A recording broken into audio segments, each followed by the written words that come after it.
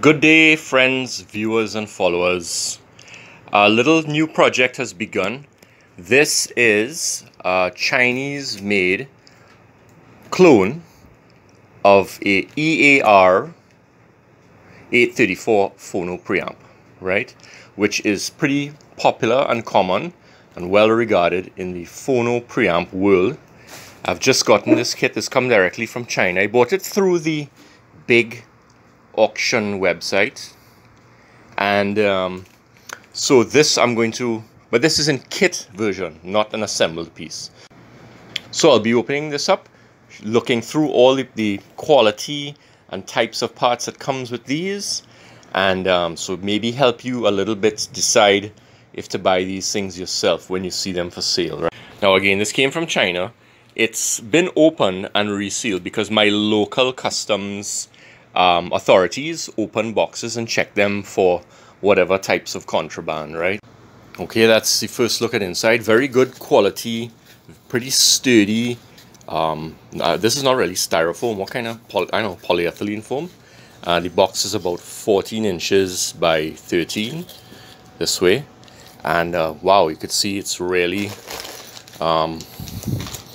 certainly safely packaged. Okay, inside here, this is a power transformer in its own little foam house. Wow, this is nicely packed. Boy, nothing could ever happen to that in this this particular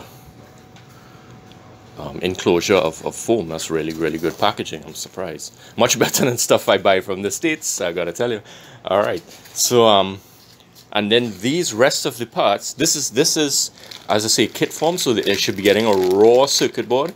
And these are all the actual basic components. You could see these sockets, these yellow type signal capacitors, coupling capacitors, which should be hopefully polypropylenes, and then 1 watt metal film resistors and electrolytics, and so on and so on.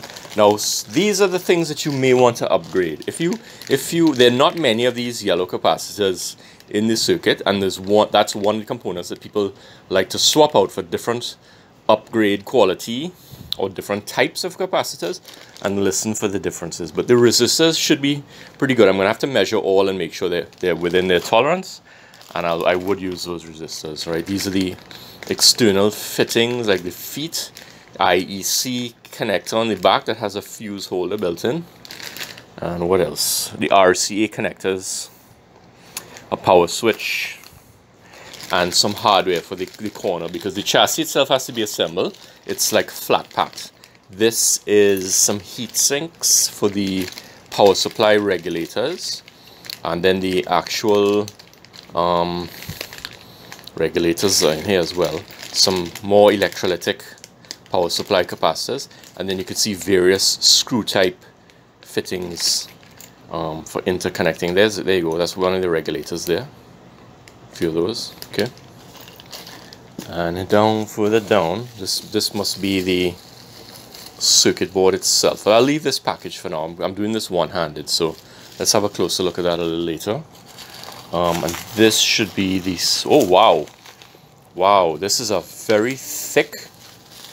Oh no, it's a few pieces. Okay, so this is the front and back panels of the unit, and they're pretty thick aluminum, especially the front panel. This one that you're looking at is the back panel. It's probably about 1/8 of an inch thick, if not more, maybe 3 millimeters. That's the IEC connector. And the front panel, which you're not seeing very well now, you'll see that closer earlier, but it's thick aluminum. It might be thicker than 1/4 inch, just about 5/16. So that is, I'm very impressed already with the external metal housing. Again, this is probably side panels, probably 3 millimeters, just over 1/8 of an inch by my estimate. And this would be the top and bottom panels. The bottom lid, top lid, bottom panel. And again, these look like thick aluminum, and they're the black, like flat black, satin black anodized finish. So, okay, so quality of packaging, A++. Okay, everything is shrink wrapped. Sorry, not shrink wrapped, bubble wrapped, tightly wrapped, and everything was well surrounded by a very stiff yet bouncy type of polyethylene foam. So I'm not really sure exactly what the name is. It's not styrofoam, okay? And everything was well enclosed. The power transformer having particularly nice spot in the package, right? So A++ quality of shipping. Okay, so this further repacking is done. These had very, very heavy shrink wrap below the bubble wrap that you saw before. And I have the flash of the camera on so you could just get a look. It's got that brushed finish with, I guess, yeah, anodized black. So I'm very impressed with this enclosure. I guess this is the top one with the vents. Very impressed with this enclosure. That is really thick aluminum. I think it's 1/8 of an inch, but it could be a little more than that. I'll check on the calipers just now. So this is the top and bottom. I'm just trying to handle them carefully so I don't scratch them. Set them aside on some bubble wrap. And in the box, I'll keep this box for the duration of the project as I assemble the enclosure. These are the extruded sides, same finish. Again, very thick aluminum. That's about, I think that's like a 3/16 of an inch thick with the extrusions, and little threaded holes at the end of those grooves so that you can, that's holding the bolts that are holding the whole thing together. And you see more threaded, they're all threaded bolt holes, right? So I mean, this is so nice looking, really good. And this is the same. Here's that front and back covers. This one has, right, so this is the actual back, and that's where your phono is going in. It's labeled already. And that's for the IEC. There's a scratch on the inside here, but that's not going to bother me. Put a Sharpie marker on that. This is really thick. This is an impressive piece of metal. It's the drilled front panel. It's got one hole for the power button, and it's really thick. It's about 5/16 of an inch, right? And again, it has its little recessed, nicely bevel, you know, chamfered. Actually, it's more recessed. That level there, that lower level, is not an angle. What do I call that? A recessed hole, not a chamfered hole.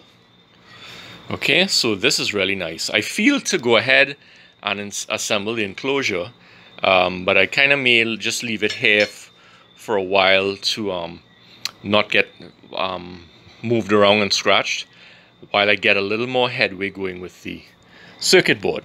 So let's have a look at that. Okay, so here's the circuit board. It's a set of two. This is the actual circuit, and then this one is the power supply circuit, right?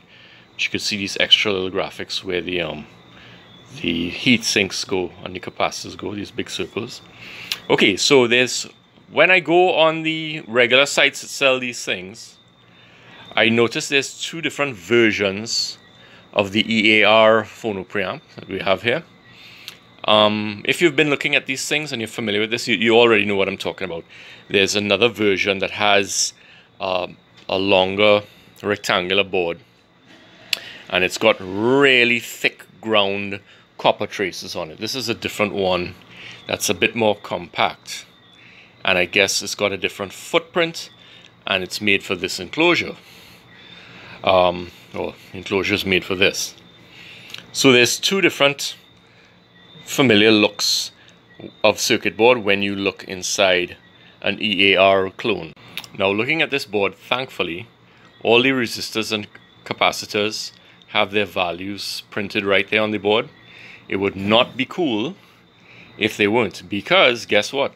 This came without a schematic, which is a big negative for me.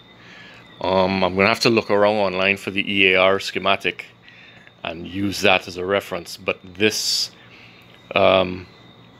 is a bit of a drag, because if I didn't know as much as I do, this kit would be kind of impossible for a beginner or even maybe a medium skill electronics builder. But I know enough about this that I can get around with just these values printed. So I wish I had more documentation. That's the first and only big negative comment I would make about this kit. Okay, so I'm putting out the small parts and quickly getting confused and then figuring it out in rapid succession over and over. There's a few. Let's start with the power supply board. All the power supply circuit board stuff seem to have come in one bag, and the preamp stuff seems to be in another bag. So that helps. Okay, so we don't get things mixed up. But I'm looking at these instructions here and looking at the parts.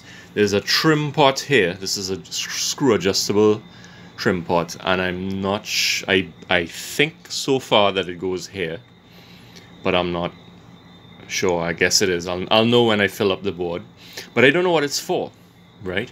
Does it trim a voltage? Is it a hum balance? I don't know this circuit offhand well enough. I've got to go and print a circuit to see what that means. My initial look is leaves me a little confused. There's also a spot for an LED light, and an LED is included here, but there's no sense in putting an LED here because it's hidden in the enclosure. Okay, so what this is probably for is for me to put two wires to go out and meet the front panel and put an LED in the front panel, but there was no hole drilled for that.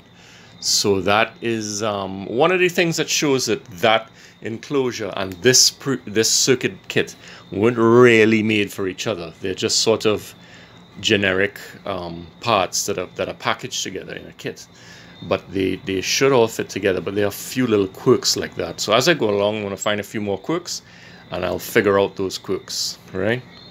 So that's the first one. So what I like to do when I'm assembling these boards, my little experience from building guitar pedals, is I start with putting in the lowest components first, right? If, for example, there are jumper wires, I'd put those in first. Then I'd put resistors and diodes, and then move up to things like capacitors and any other larger components.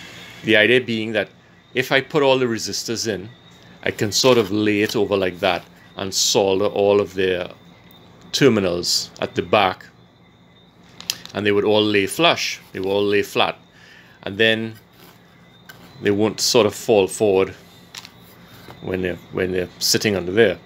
Then I'll move on to capacitors or whatever is next in height, and I'll put those on and then flip them over and solder that way. So I usually start with the resistors, right? Here there are more tall components and very few resistors and diodes. So, you know, I'll just take this one a little differently to this.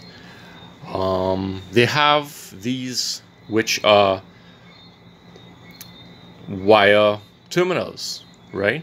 So let's say, for example, these go here, okay? I could put two wires into there and screw them down, and that makes the connection. But because they're in a permanent enclosure, I may as well just solder the leads there. For example, if these are for transformer leads, there's no reason for me to really need to crimp. I think I get a better connection by directly soldering in those transformers. So I may just skip these, right? So let me go a little further. These I would only get into when I mount the transformer into the enclosure after it's been assembled. And when I mount these connectors, switch and plug receptacle on the enclosure itself. So that's the next step. This is that's the enclosure part of the job, and this is the circuit preparation part of the job. Okay, so this is what I mean when I say that I start with the low profile short components. Here are all the diodes and resistors. I've measured each one, and every one looks very accurate, and it's what it's supposed to be. Right, so when I put it like that, you bend the leads out, either inward or outward, however you want. And that kind of holds them in place. But I could lay it nice and flat, and it's not gonna bump around like if I had a tall parts on it. So I can just leave it like this and go and do all my solder joints. Now, I did look at one video here on YouTube that discussed building one of these. It was by Skunky Designs.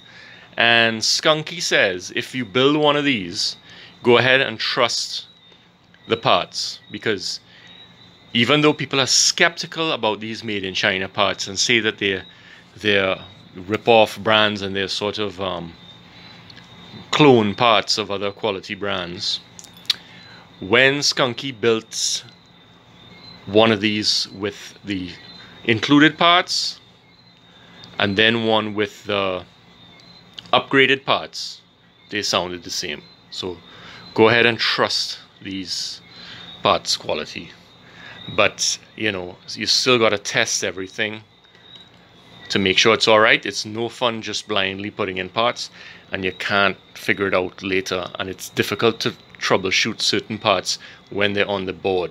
So test everything first, but go ahead and trust these kits. It's supposed to have good parts. Straight into the next point where I'm getting confused. The capacitors here aren't the values stated on the board. This is calling for 4 22 microfarad capacitors. These 4 are 10 microfarads, half the value.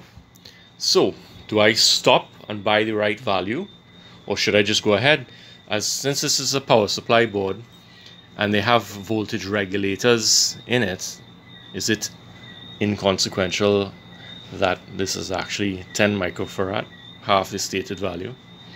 And then over here, they call for a 10 microfarad and 100 microfarad. And what's included? This is a 10, yes, but this is a 220, so this is bigger than that. And there's no markings for the voltage of the capacitors. These are small 25 and 50 volt capacitors. These are 400 volts. And they don't actually have a marking on there to see which voltage of capacitors it is. So you need to know your circuits well enough. A beginner, if a beginner had a mix-up of the values, they wouldn't really know to look at this and figure out which voltages need to go where. So that's another little problem. The capacitors here are not really matching the board. Okay, so I got through the power board in the space of about a half hour. And as I mentioned before, I start with my resistors and diodes as the lowest level, then put the medium height stuff, the trim pot and these small capacitors. And then the last thing I did was I put in these heat sinks, 3 heat sinks, and each one has a little MOSFET regulator attached to it. Is it really a regulator? I'm sure what it is, to be honest.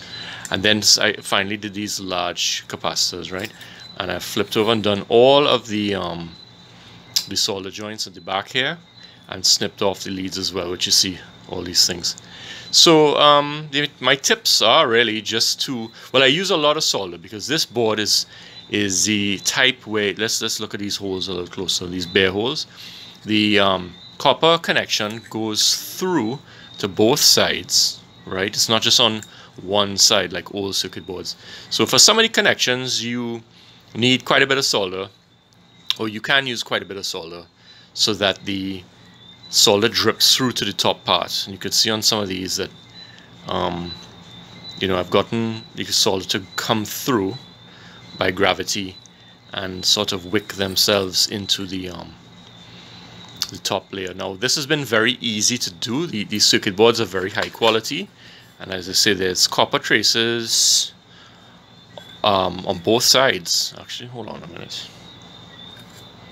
Yeah, on both sides, and the holes go through, the copper goes through the holes to meet the hole on top, right? Or the trace on top. So it's getting a very good mechanical connection when you solder any of these parts on, right? So it takes a little more solder. Okay, so I'm happy with this. I have no way of testing anything until I actually have it in the circuit. I've got to look up and see what this trim pot does and where I should set it when I first power the amp on. But other than that, I'm ready to move on to this preamp board. Okay, so starting on the preamp board, again, I've organized my parts by height, and I'm going low to high. So all the resistors first, then capacitors, which are sort of a medium height. These little ones too, about the same height, all of them. And then these are about the same height as the sockets, so those will go last, right? But again, I'm going to test all of the resistors, each one, as I put it in. And I'm going to do the same with these capacitors as I go along. Another quick word on this particular soldering technique. So when I put all the resistors in, well, I put about half in, or maybe a third, about half, and I put them down. They're all, at this point, they're all laying completely flat, as flush as they would go. And I would pull the leads up a bit. I don't want the leads, when I'm stuffing the resistors in, I'm tempted to bend the leads down like that, so the resistor stays in place. But if I solder it like that, they're pretty hard to trim off the leads after soldering. So I kind of, when they're face down like this, I pull them almost upright, maybe just a little angle is alright, and then I will trim after soldering. So that's the technique. Okay, I've gone along to the capacitor stage, and I'm finding a few things that are bothering me a lot, but also some questions are answering themselves as I go along. On the board, like these yellow capacitor spots, this pair is labeled on the board at 0.1 microfarad. And here, they're labeled on the board, sorry, I have a horrible blister on my finger. On here on the board, they're labeled as 1.5. Okay? But all of these capacitors are 0.1.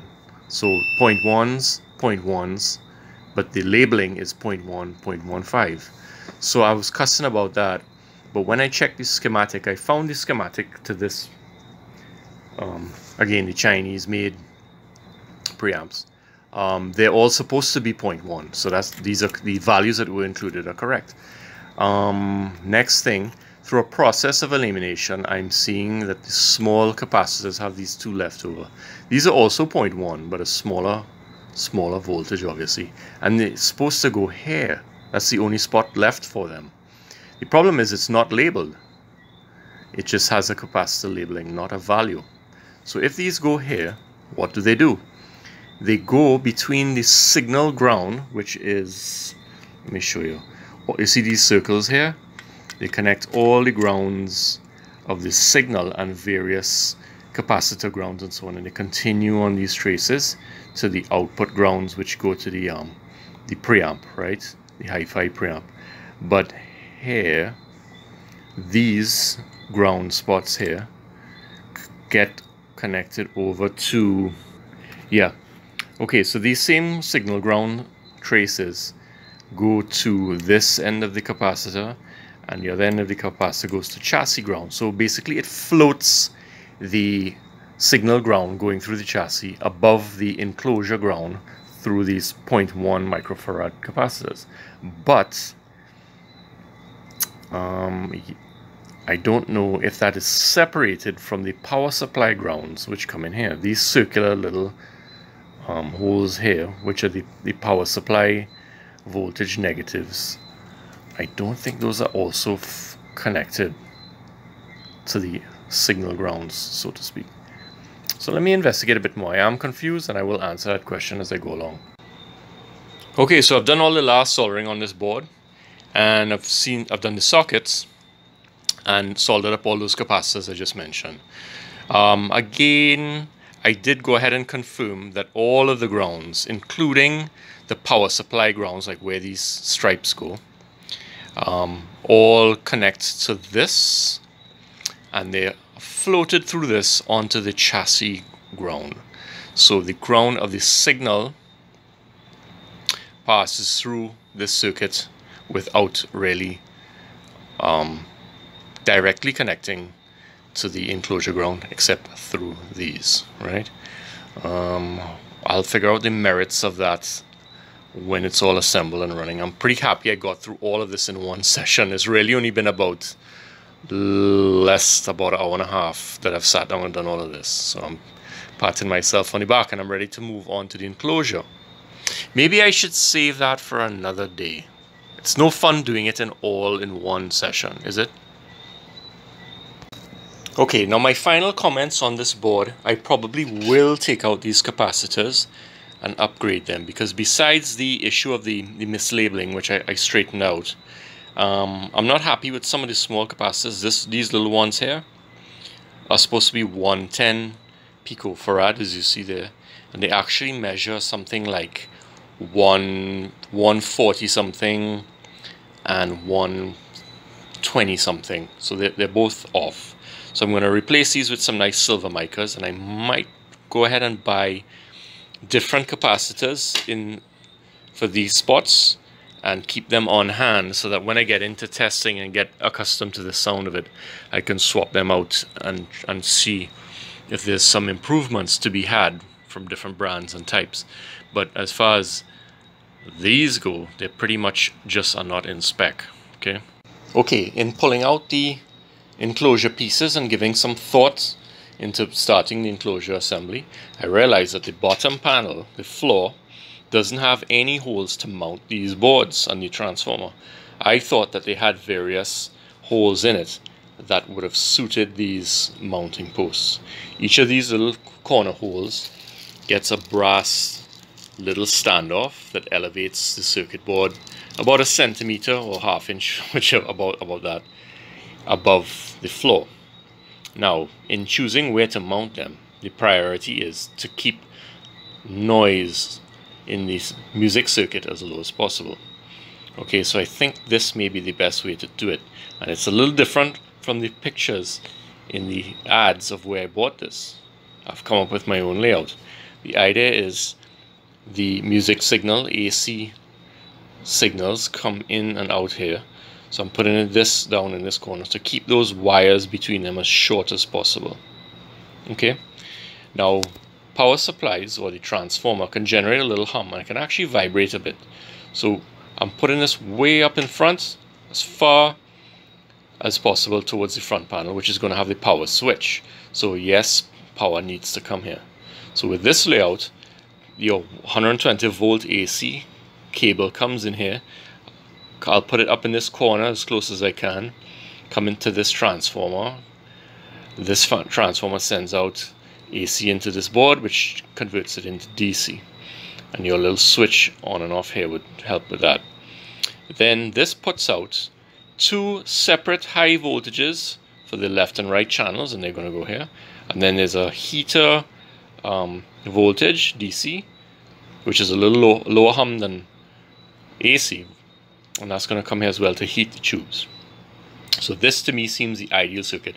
The most sensitive area, which is the input of the board, these pads, which will have a very short wire to these jacks here, is as far as possible away from the noisiest part of the amp, which is the power transformer, which again can generate a little bit of hum. So complete opposites.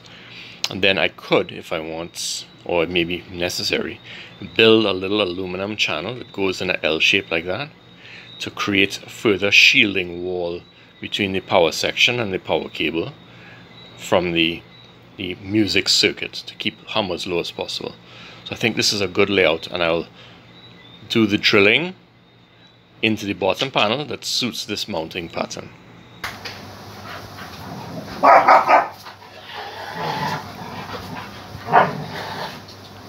Okay, this is my next building session the following night.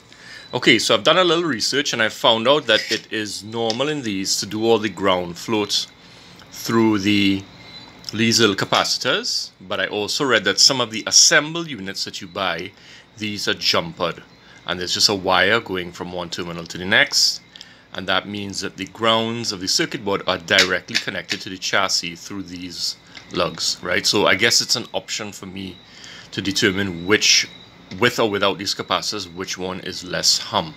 Okay, next thing, I went online, and I was glad to see that the layout that I chose here, which I described more like this, like this, was exactly what the assembled version of this product came with, right?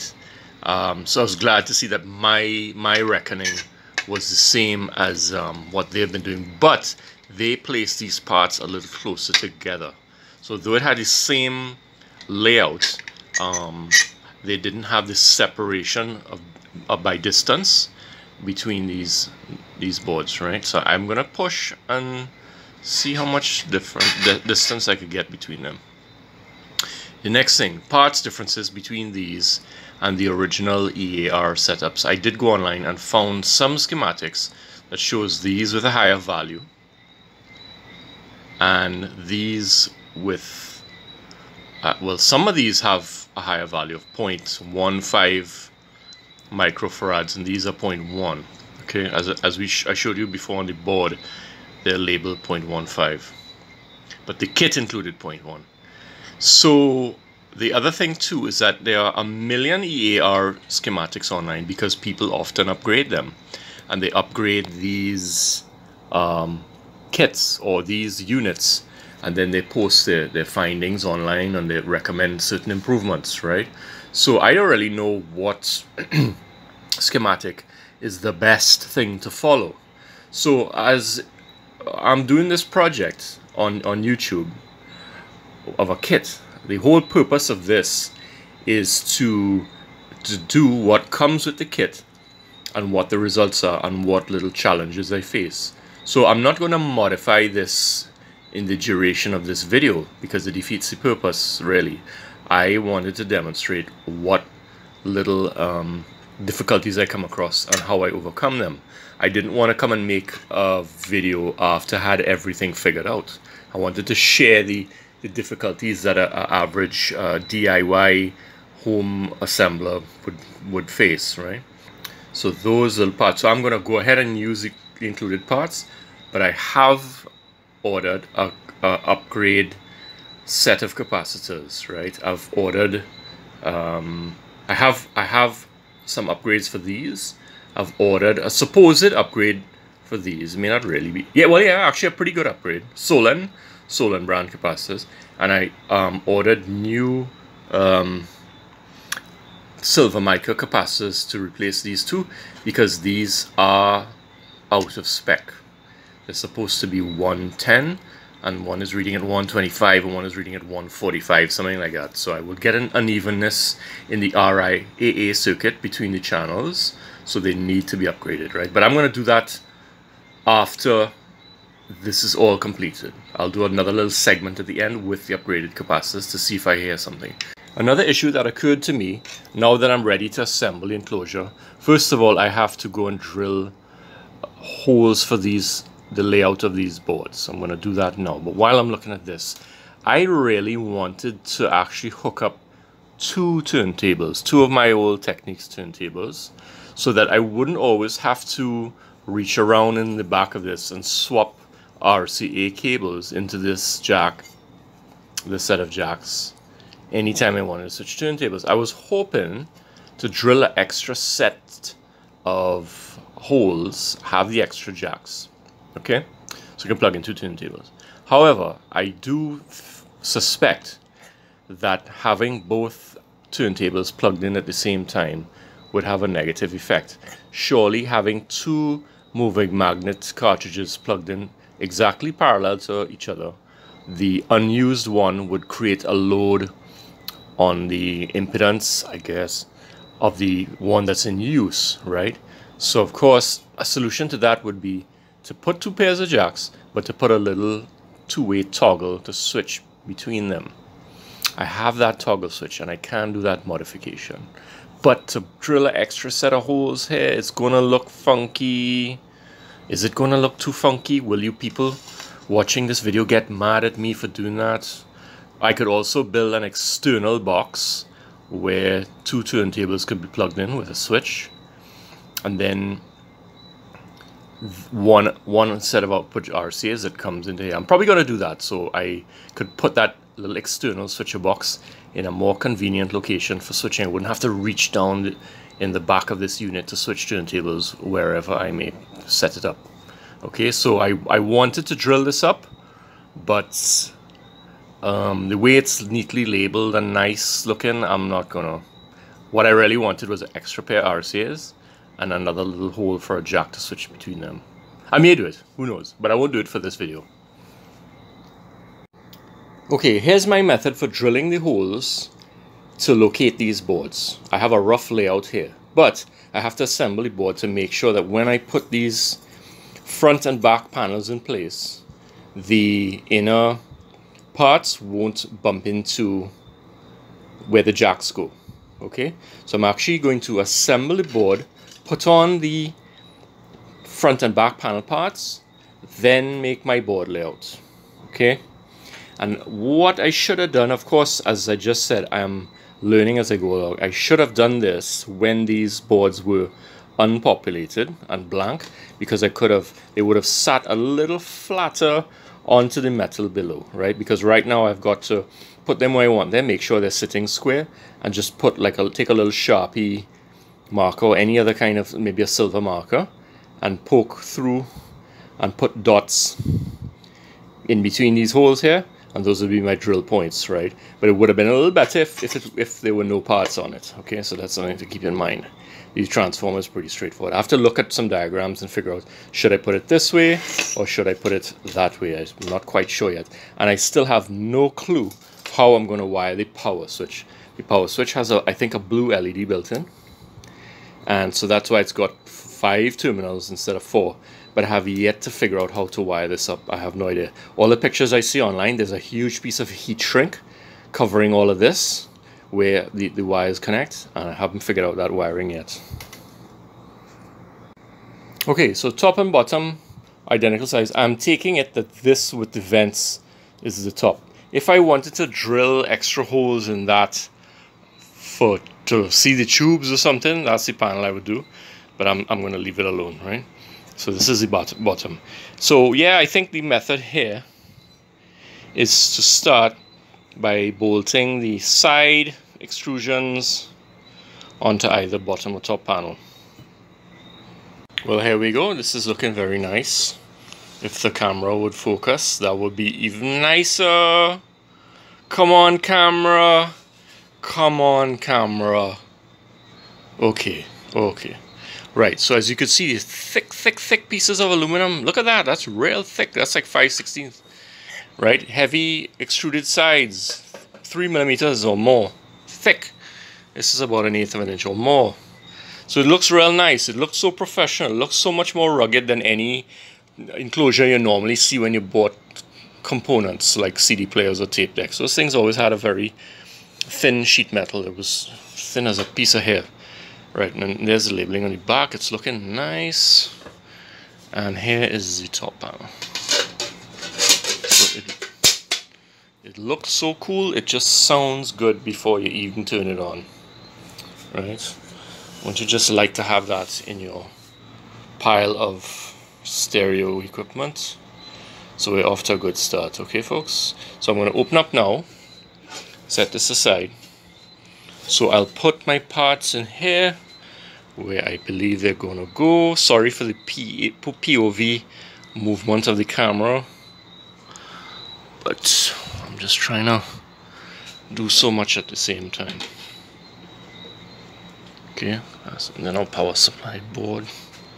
Right, so what I'm gonna do is I'm gonna put the RCA jacks in and see how close I could squeeze this board in the corner.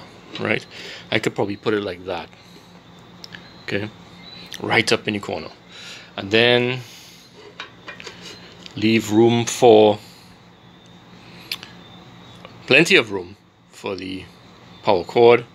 I've got to do something over here. I'm still not sure how I'm hooking up that power cable. The power switch, and then I could put this right up on the front because there's nothing mounted here that's going to interfere with the spacing. So I can put this right up in the corner. Put that right up in the corner there. The only thing I have to make a little bit of room for, it turns out, is just leave enough room between the transformer and the power switch, because that sticks in kind of like this. It's got about an inch, needs about an inch clearance on the inside. So I'm going to push that. Maybe I should go sideways. Maybe. I'm not quite sure which way. In the photo that I looked at, they have it this way. And transformer orientation is important. I'm not familiar with these types of cores, But when it comes to normal tube amps, like regular guitar amps, I know how to lay out the transformers across the chassis. You've got to keep them all as much 90 degrees apart as you can. So this looks like my layout right now, and all I need to do is take a nice little silver marker, which I have here, poke the holes where I want them, and then take this apart, take this off, and drill those holes. Okay, so I have to do transformer, 4 for the transformer, 6 for the circuit board, main circuit board, 4 here. And I also have to take into consideration feet. There's a pack of feet here, which I might do a little extra shock mounting on these. These are rubber, but they're a bit stiff. Okay, I've gone through and just put some little pencil marks where the standoff's got to go. You'll see a few here for the power transformer. Just put little pencil marks where all the mounting points were. Hit the spot with a little punch and a mallet there. And I've drilled all the holes on my drill press. Best money I've ever spent. Best tool I have. And so I did 1/8 holes for all of the circuit board mounting points, but I put 3/16 for the corners, which I've spaced 1 inch from each edge.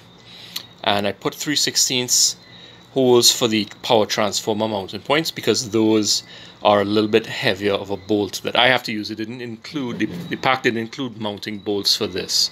So what I'm going to end up using will be 3/16. And I'm even thinking of putting a little bit of a rubber pad, a high temperature rubber pad below the transformer to see if there's any chance that it makes vibrations. It will be a little more isolated from the chassis. There's a little bit of oil residue left from the bits because I drilled the bits with a little bit of oil on the drill bit tip. I'll clean that off and I get back to assembling. Okay, so I'm starting to put on the standoff turrets. They're brass, very nice. Excuse me, I have a lot of cuts on my fingers. About 1 centimeter tall and just under 1/8 of an inch. I'm not sure what metric measurement is. So I'm putting in a little bolt from the underside, a little machine screw from the underside, and then I screw on the brass standoff on the inside. It's about 3/16 of an inch, so I'm using a nice 3/16 driver to put those in. Trying a little something here. I don't know if it's really necessary, but I have these silicone high temperature strips, and I mean they are really high temperature, right? So I've put 2 little strips of, they're about 1/4 inch thick, and they're just underneath the power transformer with the same mounting bolts I would normally use. And yeah, so these shouldn't be bothered by the heat, and hopefully it does a little something to shock mount the transformer if it does in fact make vibrations. We'll see how that goes. I don't know if it's really necessary, but it's just something I'm trying. Problems, folks. I'm trying to put on these RCA jacks. The problem is this panel is thick enough and the threading on this looks like this is short enough that I'm not getting this nut to grip the threading. It's just turning. This one went on. Actually, you can see this is not up to the job. Either the panel is too thick or the threading is too short. So we got a fail here on the RCA connectors. Okay, folks, well, as careful as I've tried to be, I've screwed up a few little connections here. I put this in the wrong spot so that the capacitors were bumping into the RCA connector. So I've taken this out, and because I have taken this out, and I do think that I'm going to be changing these capacitors in the future, just not too distant future, I've gone ahead and put on these terminals, these screw terminals, which I had figured I would just solder directly. Probably I won't solder those directly until I've replaced these capacitors, if I ever do. Next thing I need to do, I need to enlarge a bit of a countersink behind these holes so that these RCA connectors could fit a little deeper into that hole, because again, this plate is a bit too thick for the amount of threading that's available there. Moving on, I've figured out some of the power transformer connections I was not sure about. Turns out that this power supply wants 12.6 volts for the heaters, and this power transformer has two 6.3 windings, which are these here, brown and white. So what I need to do is I actually need to snip a white, snip a brown, braid them together and solder them and heat shrink them, and then use the other two as the 12.6 wires to go in and feed the heater circuit. Regarding the primary windings, there's two of them, and they can be put in series with each other for 230 volt operation, or parallel to each other for 115, which is what I want to do. So what I need to do in this case, following this, I have to attach basically the black to the gray, then attach the red to the orange, and then feed those to the primary circuit, which is simply sending one pair of wires to the neutral of the IC connector, and then the hot side of the IEC connector it would go through the fuse and it would go through the power switch, then that would go to the other set of primaries. I'm still not sure how to wire all of the terminals on the switch, yet to be figured out. Okay, I've done a few things here. I've run these green and yellow wires over to these sections here, which are the high voltages. I figured out what's going on with the switch. It had a 3-terminal S single pole double throw, and I only need 2 of those terminals, so I've hooked those up with these black wires, which will go to the power cord. And I figured out that also on the outside were 2 LED connections, and I just needed to run the same heater voltage, that the brown and white wires here, double back onto the same switch, and those don't have a switch on. As soon as the main power transformer is switched on and voltage goes here, then heater voltage will come back here and light up this switch. So that's been figured out. Also on the output of the regulator board here, I have these 2 high voltage sections, each with positive and negative. They're run separately. And then this one is for the DC heaters. It's 12.6 volts DC rectified, and that's going to go to here. And I'm going to hook all that up now before moving on to the real primary winding. Okay, I'm almost done. I've done the primary wiring here. Need to just neaten up these wires, and that is from the IEC connector. One goes directly to the primary, which is the white one. The black one is the one that goes through the switch to the transformer. And then I put a ground connection down here directly to the chassis, and I've connected 3 things. The main ground from the power cable, the ground from the Phono ground connector there for the turntable itself, and then this screen wire, which I believe is an internal shield, noise shield. So that's it. Now, of course, on any project like this, the grounding issue is a very important one. So you cannot just tie all grounds together. There's certain grounds that go together. So until further notice, I've just left those 3 together: power cable, transformer grounding, and turntable grounding.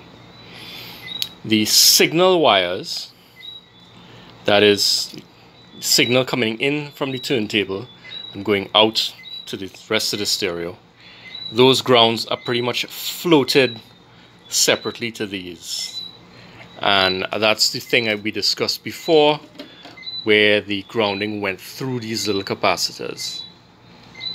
Okay, so again, that's until further notice, because it could be that when I put it all together and plug it in, it makes funny grounding noises, and I may have to readjust some grounds. But that's it for now. Okay, I think that's it. Primary wiring done. power connection, power from one board to the next. That's the heater, it's this one, and then these are the high voltage. All the inputs and outputs connected to their respective spots. So what I need to do now, put a fuse in and plug it in for the first time, switch it on. After that, put tubes in and make sure that's running fine as well. Okay, first thing first, my cable is plugged in here.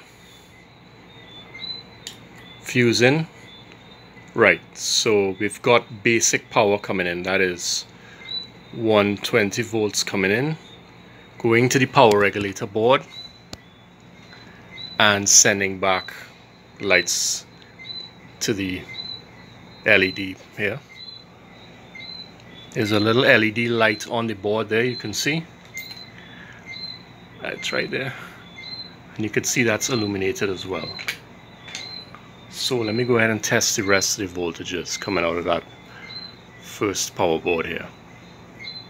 Good news, I've gotten 260 volts here, 260 volts here on each of these pairs. And I got a pretty high measurement for the heaters at about 15 point something. And I realized that this little blue pot here is an adjustment for the output here.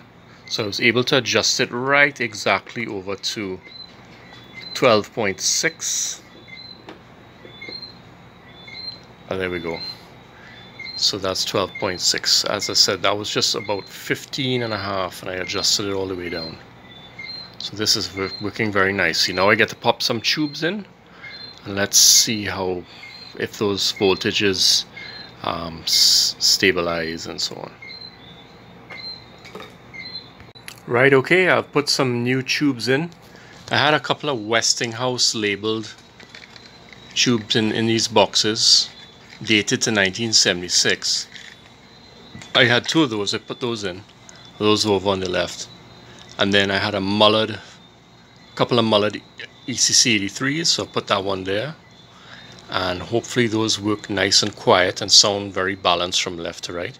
But that's it, I get to sign off on this. Put the lid on, and I'm going to take it into my room and check it out with the turntable. Again, I'm going to come back and do this project a bit of a mod of changing these yellow capacitors here and a couple of others. So though I'm done building it, I'm not done with the actual sound test, which I will include at the end of this video. Off to a bad start. We have a lot of hum, a lot of hissing and crackling, you can hear. So some troubleshooting is necessary. I'm also hearing a lot of noise when tapping on the tube, so it may be a microphonics issue or some big ground problem. Okay people, I did a little reading online and I think I figured out the problem. Right now you can hear that hum, and that hum is a 60 Hertz hum coming through the whole system. And I read online that if my heater circuit, that's this pair of wires, is not referenced to ground, then it would be humming like crazy. Now I wasn't sure what's up because I assumed that this whole power supply board here would take care of that problem and not leave me with a unground referenced heater circuit, but it seems that is the case. So I've put a little jumper wire that's going from the ground lug over to and I'm gonna touch this screw here, this last screw terminal on the left, and boom, you can hear the sound completely disappear. And if I had a third finger, I could touch my cartridge needle and you hear whether the circuit is actually active and fully running with this dead quiet situation. So that is the problem. This wire, or this terminal, should be connected to ground, right? Now when it comes to guitar amp circuits, I would have been more familiar with this issue because it's usually run on AC, and those AC heater voltages are referenced to ground in different ways, but because this is a DC heater circuit that's all built in, I assumed wrongly that that was done. So I'm just gonna put some sort of a permanent ground wire here, and I'm gonna get back to listening to see how this thing sounds. I feel a shimmer in my heart and soul. I knew you were meant for me right from the start. Electrical emotions flowing through my skin, creating flows of passion from deep within. Okay, so I'm back in the workshop briefly, and we have a list of things to do. We've got to change this jumper for a proper ground wire, and I got today a pack of capacitors that are the correct or upgrade values that should be in this. As I mentioned before, a couple of the parts, I think it was these dark brown treble capacitors here, measured a little out of spec from each other. They're supposed to be 110 picofarad, and one measured 125 and the other one measured 140. So we can't have those kind of imbalances in the RIAA part of the circuit. So I've bought these silver mica type capacitors. I think these are hundreds. These are hundreds and these are tens, so I parallel them together to make the 110 value. And then also to these yellow ones here, people aren't all in love with those. So I bought a brand called Solon fast capacitors. I know there's all different brands you could buy for this job, but these I guess are good. They were on the upper end of the price range, and I've always read that they were good for something, right? So it's an upgrade. These other yellow ones are Mallory's, which are what these are in imitation of, right? So these are Mallory lookalikes, right? And these are the real thing. Also too, I have a brand called EAR834 to replace this one. This is the 1 microfarad, and these are 0.1. So these will replace the 0.1. And I already had in my parts drawer over here some 1 microfarad. That's these big guys here. Sorry. So that'll be these. Okay.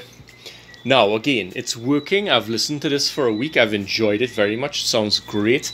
It's so quiet. I didn't think I need to do the thing I mentioned of putting a metal wall in between the power supply and the preamp itself. I could do that, but I'm 99% feeling not to bother. Okay, yes, the 1% OCD compulsive part of us could do it. I don't even think it's necessary. So I'm going to change these capacitors, same values, just different upgrade brands. So the effort is not to tweak the preamp, it's just to put in supposedly better quality. If I had changed the value of some of these, you could hear a little more bass or whatever it is, but they're the same value. So we're going with the stock circuit for this project. So my soldering iron is hot. Let's get to changing those parts and adding in that little ground there.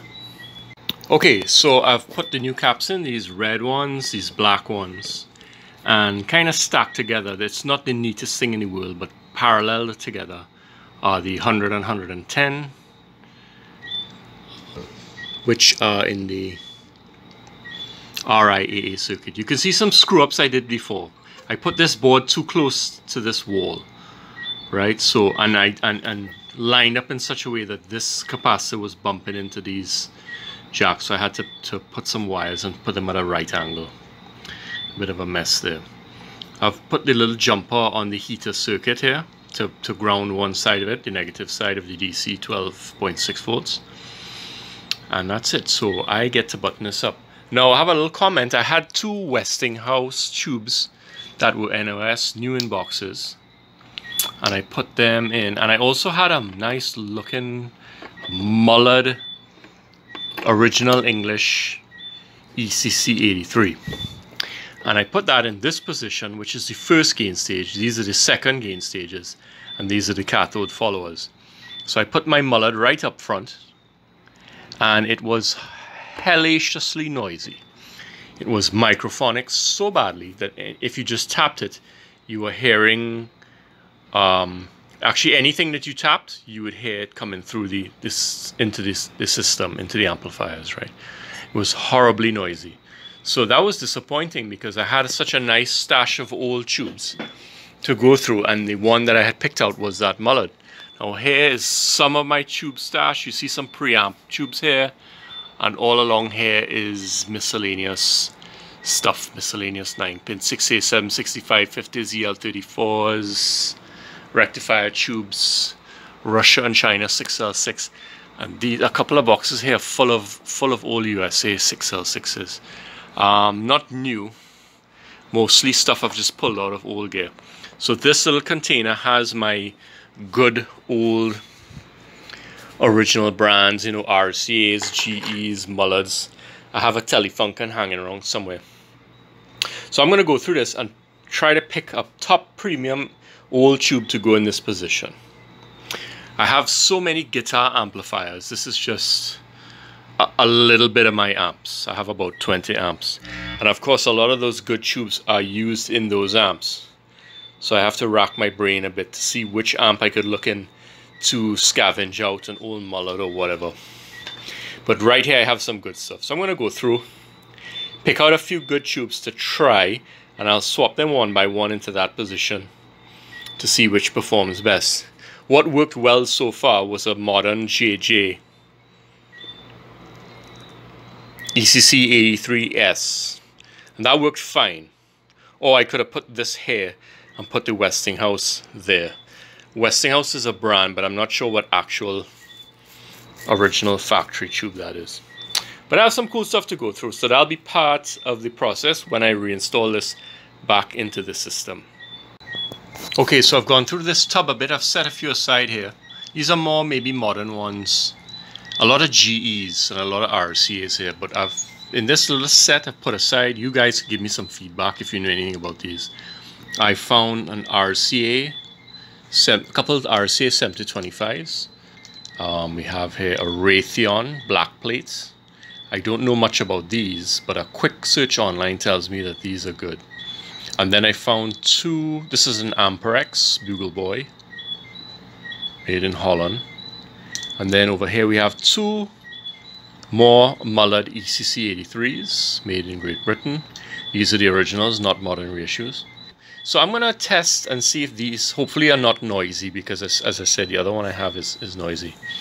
I have a bunch of GEs as well, but I think I have a lot of problems with GEs with noise in my guitar amps, but I can definitely pull out a few GEs as well and have some fun sorting through all of those in that first position or wherever else. But again, I've left these Westinghouse in here. Okay people, I hooked this up in my room last night and I had some problems, and I'm starting to get annoyed. You know, the home stretch of a project where little things bother you. That's where we are now. Couple problems. I found that this jumper I had added from the heater negative to this grounded turret mount here did not seem to solve the grounding problem. So I started to hear some 120 Hertz noise, and when I jumpered this again to try and figure out what I could do to make it quieter, these ones, the high voltage negatives, started quietening things down, and that's not how it was before. So that kind of annoyed me, and it means also too that I've got to undo this ground bridge here and do it the way this is, which is to go directly to this main star ground. So I have to do that and hope that settles things down. Also too, I swapped a whole bunch of tubes in here, my old used American and European tubes, and they damn things, most of them were noisy. All my mullets were noisy, and I said, you know what, this JJ, brand new JJ, was working okay. I'm just going to leave that in for the time being. The last thing that's annoying me, the third thing, is that I don't think I like these caps. These upgrade capacitors that I've put in, these Solons, I just plug this thing into the same stereo setup and I played the last record that I listened to. And I have to be honest, I think I prefer these previous yellow caps. So, not to be hasty, I'm going to leave these in for a while, let them break in, whatever that means. Does that mean that my ears get accustomed to it? Or does it mean that they actually sort of really break in and sound better? I couldn't really say at the moment. It's going to be a bit of both. But I'm going to leave them in for now. But my initial impression is that I prefer the stock ones. I would say that about the big capacitors. I wouldn't really say that. I don't really want to say that about the Silver Mica RIAA treble cap upgrades, because the ones I took out, which are hanging around here somewhere, they really were out of spec. So, well, they weren't even with each other. So I don't want to give these any credit in the equation, but these may actually get the credit of sounding better than those Solon Fast. These are metallized polypropylene, and these I'm not sure what they are, except to assume that they're polypropylene, which seems to be the common type in hi-fi gear. Polyester seems to be more common in guitar gear. Okay, so let me move on, and hopefully I can fix my grounding issue now. Okay, so I've gone and redone my grounds again, and this black wire here is mimicking that jumper wire before that had solved the noise problem.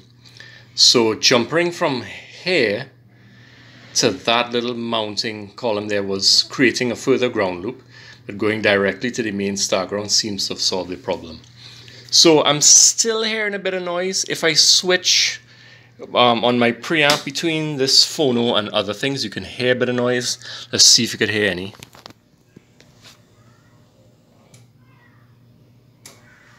On, off.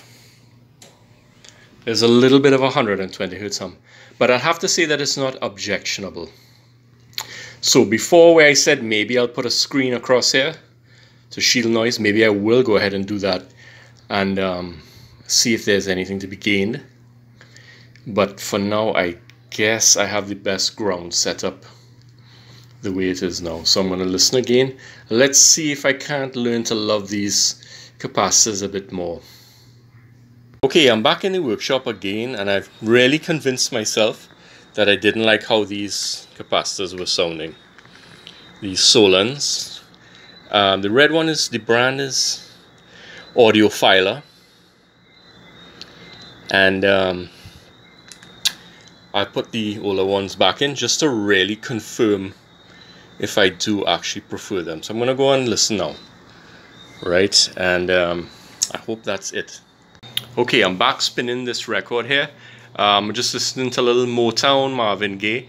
I don't want to actually run the track because I don't want YouTube to cut me off with sound restrictions. Anyway, I'm quite determined that those stock capacitors sound better than the upgrades. If I may put it into words, this is too subjective, but the stock ones had a little extra bass, a bit of a thump in the chest. They had great character through the low to upper mids, where all of the saxophone, piano, snare drum, guitars, vocals had this clear 3D image. Okay, each one was very distinct from each other. When I put in the fancy upgrade caps, I lost some bass, and I found that all of the mid-range was just a blur. All of the, yes, I hear piano, yes, I hear snare drum, yes, vocals, guitar, everything, but it's all just mushed together. It didn't have a 3D sound stage, so to speak, right? So I put back the originals, and let's give some credit. These guys, we kind of look at this stuff on eBay as cheap, made in China clone kits that are just being churned out. But it seems to me that the guys building this stuff are sitting and listening to the components and choosing wisely. as far as what is included in the kit, right? So again, I'm going to enjoy listening to the rest of this record. So wonderful, in conclusion, wonderful physical construction. The case is awesome. It looks good. It's thick aluminum and it is just really nice looking, right? Quality of parts included, top notch, because even when I tried to upgrade, the stock ones were better. Okay, and the sound is very, very pleasing. Nice, rich 3D sound. Some records I'm playing, I feel like the band or the vocals are in the room with me, right? And you can't ask for more than that. So 2 big thumbs up from me on this EAR Phono clone. Well, I keep saying I'm done, but there was a bit more to say on the topic. Alright, so I had just listened to this album, Motown Gold, and I listened to Def Leppard's Hysteria, and I ran out to my workshop, switched the capacitors back to the stock ones, and I ran back in here and listened to the same stuff again, the Def Leppard and the Motown Gold, and the listening experience was completely different. This was the first time I listened to this album, was with the upgrade capacitors there. Run back inside, listen to it again. It's a different experience.